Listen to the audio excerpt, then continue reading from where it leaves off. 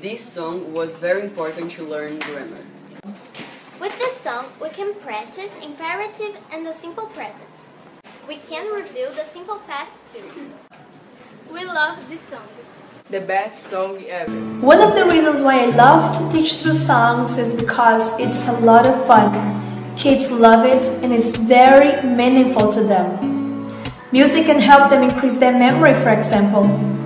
By listening to songs, they can improve vocabulary and also their listening skills.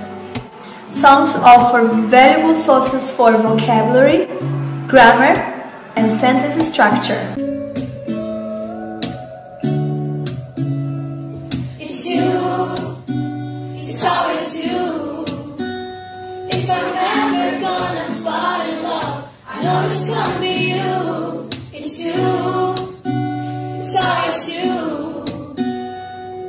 Met a lot of people, but nobody feels like you. So please don't break my heart, don't tear me apart. I know how it starts, just me, I've been broken before. Don't break me again, I am delicate. Please don't break my heart, just me, I've been broken before. I've been broken, yeah, I know how it feels to be open and then find out your love isn't real. I'm still hurting, yeah, I'm hurting inside. I'm so scared to fall in love, but if it's you, then I try. It's always you.